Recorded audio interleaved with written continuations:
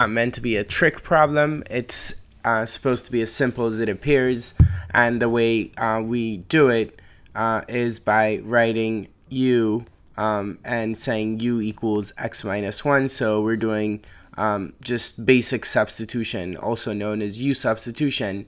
And so with u equaling x minus 1, we see that du would have to be equal to dx, and then we can rewrite our integral so that it reads as follows, which is the integral of 1 over x minus 1 is now u, so 1 over u, and then dx is du, so 1 over u du. We know the integral of 1 over u du is the natural log of u plus c. And so substituting back what we'd said was u, x minus 1, we find that our final answer is the natural log of the absolute value of x minus 1 plus some constant c. Yeah? Cool. Alright, keep watching. Take care.